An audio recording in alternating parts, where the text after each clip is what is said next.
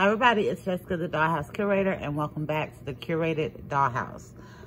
So I am sorry, y'all. This is the third video that I have done today. I have gotten sick, so y'all are hearing this nasally awfulness again. Please forgive me, but I was gonna do this in 4 videos, but we're gonna hit this in 3, y'all, because I'm trying to get this done. Because yeah, I am kind of running out of energy, not even lying. So this is our third curated scene for Halloween, y'all. So y'all know I have been saying I didn't know if I was going to do 3 or up to 7. I do have another area that we're going to cover in this video, so it will officially be 4. And then I have another one that I will be working on after these videos are done, which is why I am struggling, y'all, to get these done, because I will need some of the pieces that I have over here to go into the 5th scene that we're thinking about. So, all right, y'all. This area right here, I just went very, very simple. I wanted to highlight my costumes for my adult characters. And then I found those really cute pumpkin lights. It's actually a necklace. And I thought this would be a nice kind of patio scene with just a little bit of extra, and I could highlight some fun stuff. So, y'all, this one is all about my adult characters and their costumes. So, I have done a Mod Podge of stuff up here, y'all. So, in the last 2 videos, I told y'all I did a couple of Jedis. So, right up front, I have my Leto doll in his full Jedi apparel. Y'all, this outfit was super easy to make. I told y'all in the very first video that I did, I explained how I did it with my littles. Yes, that is Dollar Tree duct tape. Do not recommend it. It is pretty, but less functional than it needs to be. But anyway, I told y'all that the little Jedi costumes were very simple to make. So for Leto here, I had got these boots in a multi shoe pack from Temu. I ordered 2 of those, y'all. I ordered 1 initially to get these boots. Got it in, only had 1 boot. I had to turn around and order it again. And then I got it, you know, with the actual pair of boots. So I added that to some black pants. For Leto, I did a brown shirt. And then his little Jedi robe is kind of the light eggshell cabinet paper. Y'all know the little shelf paper that you put down. So I thought that was really good. I made his lightsaber out of a thicker wood skewer and made it a little bit longer so it would be appropriate for his size. And y'all, we did that one in green with that iridescent, oh my goodness, with the iridescent duct tape from the Dollar Tree. And I think that duct tape just adds so much to it. Just the light reflection. If it worked a little bit better, it would be great. All right. So that is Leto. Let me go to Craig next. So Craig is our Naturalista doll, y'all. The guys' costumes weren't an easy fix either. It really wasn't, like figuring out where to go for the guys or what I had in the collection, because I was dollhouse broke. And I didn't have money to go out and spend to find other stuff. So I decided to make our Naturalista doll. It is Halloween. He is playing a Ken doll for Halloween. I thought that was really cute. I had recently got the rollerblade Ken. I had took him out the box, but I hadn't took him out the outfit. I just put him in the collection bag because I was using the other one. I got 2 of those dolls for $10, if you don't know, at Walmart on clearance. I got 2 of the dolls for $10 a piece. So I spent $20 on those 2 dolls. But anyway, y'all, so I just used that and I put some pants with it because, let's be honest, the shorts are a little much. And I thought that was cute to have my Naturalista doll getting to be a Ken for Halloween. And then, y'all, there is my Mr. Olivier. So y'all were actually supposed to meet Mr. Olivier in the 2nd curated scene. But like I said, at the last minute, I felt like I needed one last character. It came together so beautifully. And he got moved up here, which I actually like better, to tell the truth. But anyway, so Mr. Olivier, y'all, he is dressed as our Green Hornet. So I got the Green Hornet doll in my June flea market outing. And I thought that was fun to have Mr. Olivier Voldemort, for those of you who are not familiar with the Curated Dollhouse, dressed as a hero for Halloween, but still in his kind of color palette of his green. And then, yes, y'all, I did add one of the mini fashion necklaces to it, just to give it just a little hint back to Slytherin's locket. Yeah, I couldn't help it.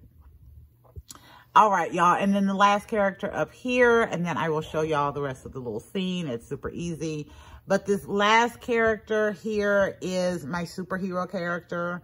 I do not have a true name for her, but I am thinking the Emerald Phoenix. Yeah, y'all can see the green. It makes sense.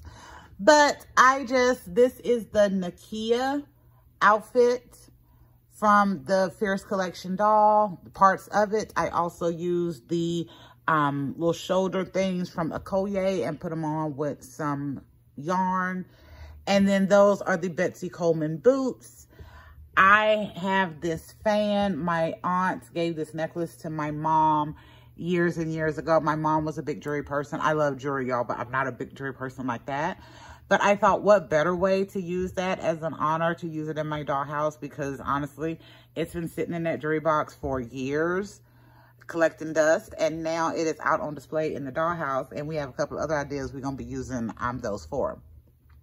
But I gave her a fan, and then, y'all, I had this little rope gold fabric. I don't know where it came from. Reminded me of Wonder Woman, so we put that up there also. And this is my Emerald Phoenix character. I think it's adorable. I thought it was a great way to put a little superhero character together.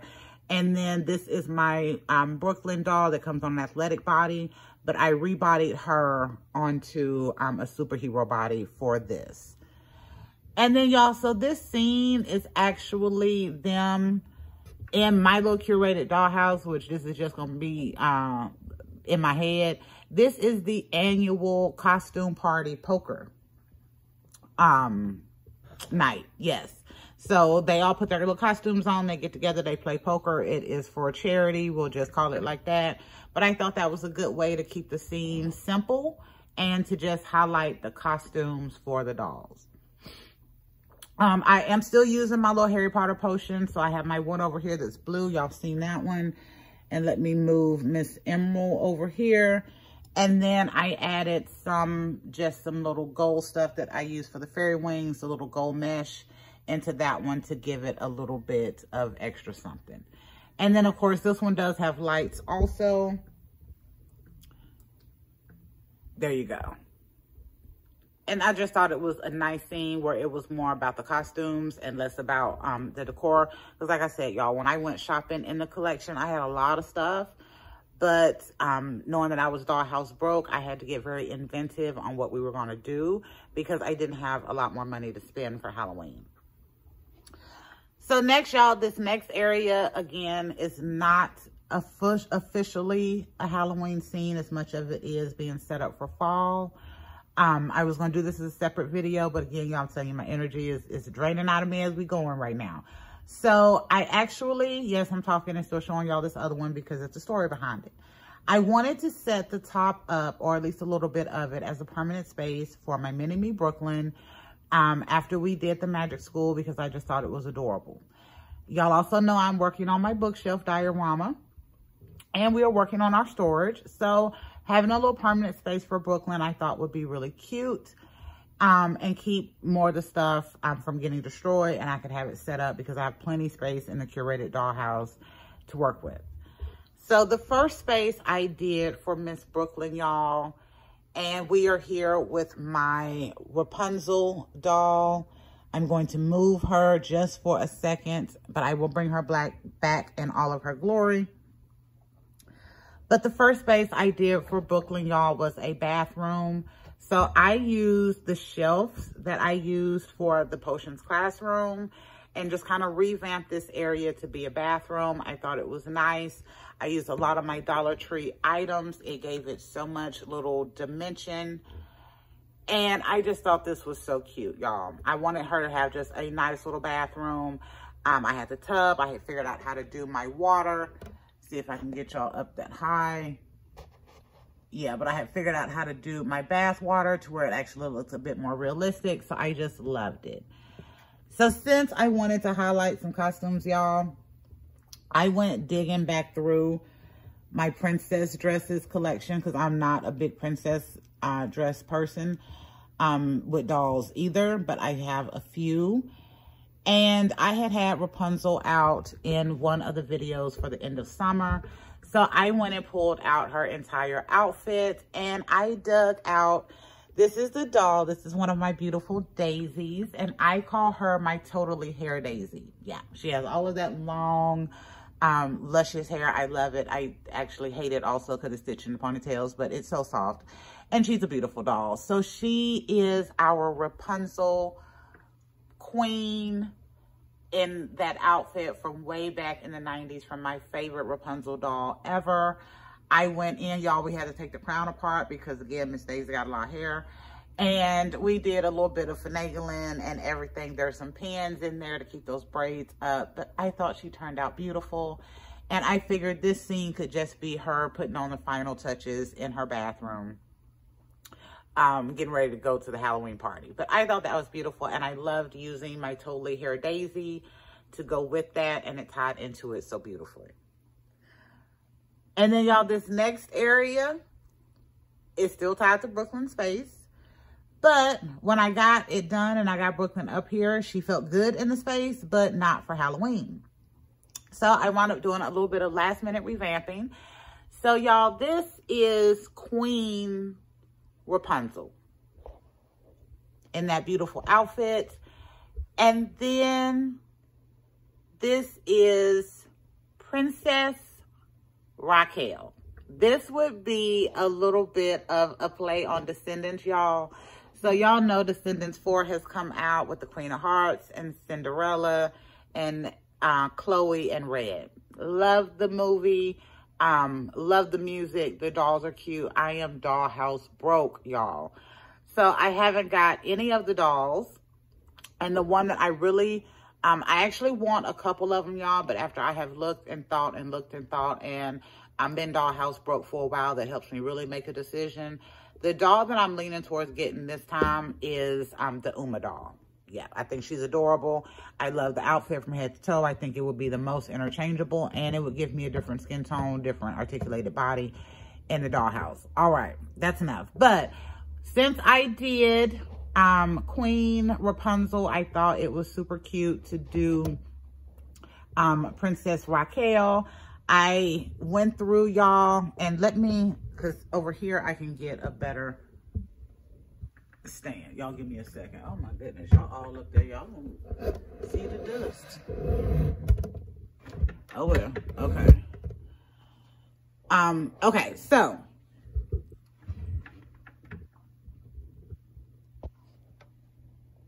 all right, there we go. So y'all, for this outfit, again, after I had the Rapunzel outfit, I already had that. I've had that dress and crown and pretty much everything it came with since I got that doll. And that's been probably over about 20 years ago. But for Miss Raquel, y'all, when I was pulling out my Rapunzel outfit, I also ran across a holiday doll that I had. I think it's a holiday doll. Yeah, because I've actually gotten rid of a lot of my dolls. Y'all know I go through periodically and I purge. I keep the faces and heads that I love. I keep some bodies if they're articulated. But for the most part, y'all, I curate my collection to only keep what I love. So I got rid of the doll, but her outfit was fabulous. And I started piecemealing some stuff together. And this outfit came out to be so adorable. So again, the skirt is a skirt from one of the holiday dolls from some years ago. It is pink and black with the little checkering, and then it's got just a little bit of gold in there. And y'all, this top, because I went through and I pulled out a couple of things to see if I could make something beautiful with this. Y'all, the top is from a Rockstar Barbie, Playline Barbie that my son got me a few years ago. The sleeves on this most magnificent outfit are actually Barbie socks. So those socks actually come from one of the extra dolls, y'all. So here's the thing. They came out with the extra doll, number one. Her look was And then they did a Christmas 5-pack one year, and they redid that #1 doll. Her outfit and look was a little bit better. So that doll came with these as socks. And when I pulled them out and I saw that it matched that top, I thought it worked really cute as sleeves. I am using another daisy. This is a Fashionista daisy that has the little color in the hair. And I thought that was a really cute way to tie it to Rapunzel. She doesn't have as much hair as her mom, but she has something interesting going on with her hair. And then we tried to set this area up, y'all, in a little kind of Descendants theme color scheme for her. So we just got the white and gold and green for the royal. And then I pulled out a lot of white and black and pink with some stripes and colors and everything to just have in the background for that. So yeah, y'all, this scene was super simple. It had to be, y'all, because again, when I went shopping in the collection, because I'm dollhouse broke, I had a lot of stuff, but it takes a lot of stuff to set up multiple curated scenes for Halloween. But I really thought this was nice. Being able to put together a complete old vintage look with a new doll, and then to use a newer doll and put together, or to use an older doll and put together a whole new kind of glamorous look based on those, and then they still kind of tie together. Oh, all right, y'all. Is there anything else in these scenes? No. So let me give you a back pan through. So there you go. You have Miss Raquel and her little bedroom area that I set up in that beautiful outfit. We have my totally hair Daisy in my vintage Rapunzel princess outfit in the bathroom that we set up. And then y'all, over here again, we have our annual costume party poker night, where we have Leto as a Jedi. Our Naturalista Greg doll is playing a Ken for Halloween. We have Voldemort, or Mr. Olivier, for the curated dollhouse, who is playing our Green Hornet, so we could keep his green color scheme and then give a villain a chance to be a hero. And then we have a Mod Podge outfit, y'all, where I made my version of a comic book character called the Emerald Flame. Not Emerald Flame, the Emerald Phoenix. But all right, y'all. Again, I am sick. My energy is done. I'm so glad I got these 3 videos done. Y'all will see me again. We will have at least one more curated scene for Halloween that comes up. I'll give y'all a full look at all of them. But y'all, I really had fun doing these. The bottom part, I really went all out to give you like spooky and interesting and Halloween and fun. And then the top part, I didn't have enough to really pull off big scenes. So I focused on costumes and a little story, but I think it turned out wonderful. So, all right, y'all, I'm done. We will be back in a new video with a new concept. Bye, y'all.